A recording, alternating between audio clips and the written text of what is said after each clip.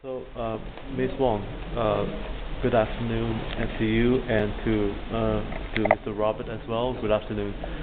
Welcome to the National Critics' Choice online news. And please tell us more about this exciting project, Project 9, which is now known as the Ip Man, the musical. I mean, how did it actually evolve to what it is today? You know.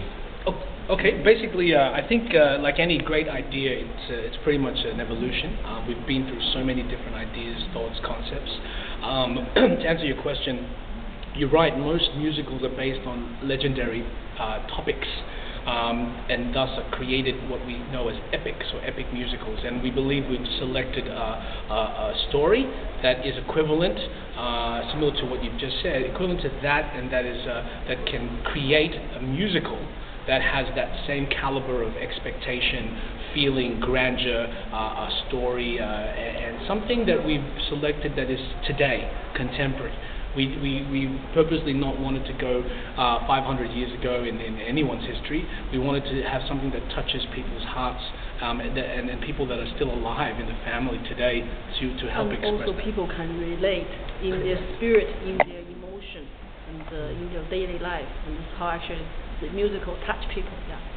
Well, so what sort of challenges have you actually gone through in creating this musical? Was it because having to find these people who are alive to get their approval, or is it going to be other materials that you had to gather? I think to answer that it's not any project requires has a lot of challenges, and one of the biggest ones is always financial.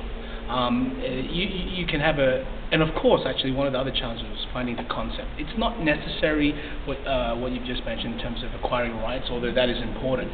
But finding a story that people, as Hong Ming has just relayed, that people can relate to, that people understand. And then finding the money to do that, and the team. So we've had to, particularly that we are based in China, in Shanghai, and that we are creating a Chinese-themed musical that really hasn't. I mean, Miss Saigon is about Vietnam, King and I is about Thailand, but nothing really within a Chinese theme, which is strange now that China is becoming such an emerging market. So we've had to pick a theme. Now there's thousands, if not millions, of stories and ideas that you can grab, but we grabbed this one, and we believe this is the right one for this time. Yeah. As also mentioned, this the Ip Man, the music has wide appealing to also spectrum of our audience, from Western to Chinese to Asian to any kind of ethnic. We feel because his spirit touches people's heart. Wen Chun is universal, understanding and knowledge, and also it's contemporary, and also with recent success of the movie, and it's making it more popular. So actually we're kind of ride on the success, popularity, and into our musical. So how long did it take to actually produce this material? I mean, must have taken you from this time or from We're still producing. I mean, the game hasn't finished. What we've done today is officially announced what we're doing. We've also brought the team together. What we presented is really just the tip of the iceberg. We have a long way to go that is exciting. I think one of the great opportunities here is that the people watching this can view something from the seed. This is not an existing show that's just flying by through Singapore. This is a show that's actually right now being born and conceived with the help of people like yourself and all different elements. So everyone today has really helped contribute where this will go. And that's the exciting part. It's the journey. It's always the journey. And we're looking forward to the journey. So being the producers yourselves, one of the most important questions was that this production is going to be produced in English. Is that true? So you want to? Okay. Just to answer that, we have strategized to create the musical both in English and Mandarin at the same time. Now, whether it will open in English or Mandarin will be dependent on the territory and the venue and the length of time. So we have a matrix that we are working on.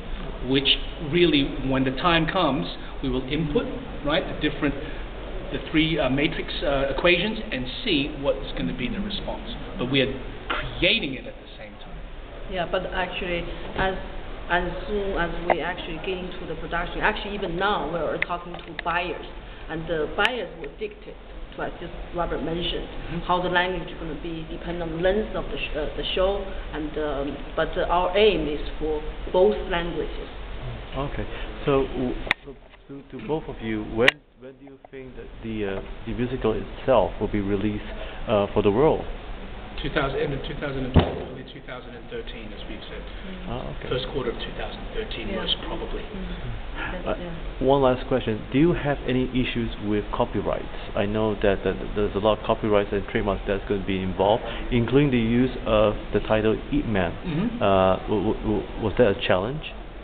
It's not a challenge because it's for Ip Man is almost past 50 years. It's actually is the name, is a common name already. Oh, I see. But how about the content itself, the music? Are these composed by? Music will be original created. It will be part of the musical project. Oh. So like in any concept, for example, like other without mentioning other names, or let's say John Lennon. Okay, of course John Lennon's name is trademarked. Okay, but and actually there are certain territories that has different laws. So American law dictates that there is what they call personality copyright. Okay, so yes, over there if we did John Lennon the musical, definitely cannot. But in China, or should I say Hong Kong, okay, and Singapore, there are no personality trademarks. Okay, so these are just some issues that of course we'll be endeavoring and challenging, but we are completely prepared and completely, let me put it this way, we have the right armor to deal with any of these challenges by picking the right team and individuals to help us along the way in this fight. Great. Well, once again, thank you, Ms. Wong and Mr. Robert, for this interview, and we look forward to the opening of your productions. And here at National Critics' Choice, please look up at your website as soon as possible. What's your website, by the way? manthemusical.com. Yes, that's right. Yeah. And you have it. You heard it from the man. Once again, thank you. Thank you very much.